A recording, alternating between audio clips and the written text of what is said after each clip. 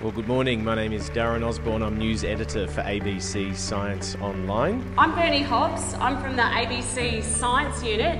I'm one of the many people who studied science, loved it, ended up being rubbish at it in the laboratory. So I had to go and work in the media where I've hardly done any damage at all. It's great to have you here this morning to meet three other young scientists who will hopefully give you a bit of inspiration. They're young, they're gorgeous, and they've been doing the most amazing things that they're going to tell you about.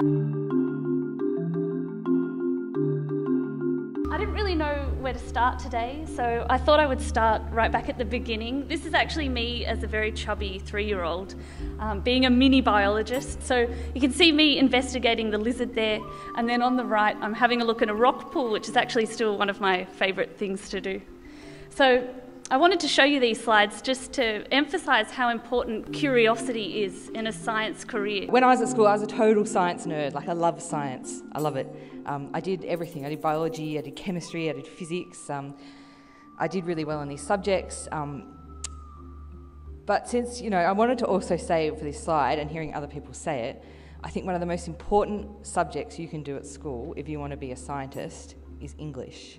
When I was about your age, I took an interest in science, and so I did a Bachelor of Science, and then after that I got a job for 2 years at CSIRO working in my father's lab. I love the beach, I love surfing, I love fishing, I love snorkeling, and I thought I'll do marine biology.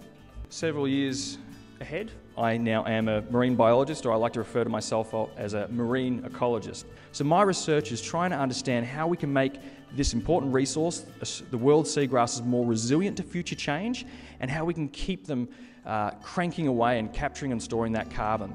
Now, I think I'd been delusional. I think I was in denial. I think I always wanted to be a scientist, but I was terrified of something, and it was this. It was mathematics and things like this awful quadratic formula. And whenever biologists put maths equations up in their presentations and science sessions and stuff, everyone groans just like you did. I wrote to the university and I'm like, can I please come and do a science degree even though I didn't do maths in the HSC, which was crazy of me. And they're like, sure, we think you can do it. So I guess the point I'm trying to make is, if you're a creative person, you've probably got lots of unique skills that maybe some other scientists don't have, like communication skills or the ability to ask really unique questions. So I did an honours degree on locust swarming behaviour, and here are some. It was really exciting. I got to go into the semi-arid interior, collect locusts and bring them back to the lab and look at them doing unusual things like this. I promise you that's not rude, that's just what they do. That's rude. They're all boys. They're not doing anything rude at all. Oh yeah, that's not rude. It's not rude. Important point, don't do anything you don't want to do. I think, Peter, we've said it here, you've got to be kind of passionate about what you want to do and love it. So then I went and did just a Bachelor of Science, and I got to do great things like forensic osteology. But, during my travels around the world, I'd always loved science museums. And I thought, oh, well, maybe I could be a science curator. And so I went back to uni and did a Masters of Museum Studies. Okay, so after I did honours, it took like 6 years for me to get all the way from high school with all that maths and chemistry to the end of my honours year. And I managed to get myself this really awesome job looking after kiwi, which are of course the endangered birds in New Zealand, the native birds. So that was a really cool job. What could be more rewarding to do with your science degree than save an endangered species? But I sort of wanted to take it to the next level. I wanted to use science to help save animals. In particular, I'm really interested in looking at the diet we fed the kiwi. So the Museum Studies is like a 1-year course postgraduate after you do a science degree. And inside that course, you get to do these great internships. So I went and worked at the Australian Museum, cataloguing their butterfly collection. And then I went to the Powerhouse Museum. Loved all the exhibitions, and the curators there were really helpful. And I was like, wow, I want to work here. And so I often get asked, what's it like being a marine ecologist? And I've got to say, it has got to be one of the best jobs on the planet. During the summer, I'm out in the water, snorkeling, driving boats. I get to travel the world, and we also get to meet some amazing people as well. Politicians, business leaders, eminent scientists. And finally, eventually, it led to a job. I couldn't believe it. I'm finally getting paid to be a science nerd, and that is actually above one of the offices at work. I'd found my home, my nerd home. never again to be teased for being a science nerd. So yeah, it's not It's not a career that you might think of when you think of science, but it's an amazing, amazing job to do. And I just wanted to leave you with this slide, which I think kind of sums up a lot about what I do and maybe what scientists do in general. So thank you for listening.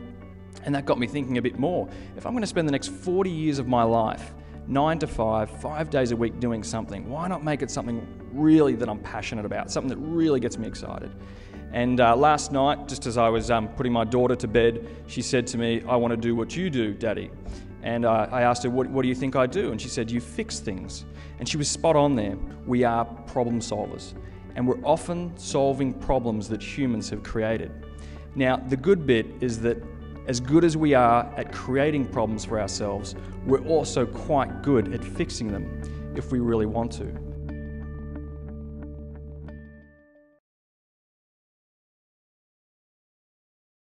What do you find you can do when it whiles away the hours? You know, like you're at home on the weekend. What is it you do that you love more than anything? Like, it might be playing a computer game or something, but what's that computer game about? What skills does it use? And if you focus on that, you might find your career path, I reckon. What you love.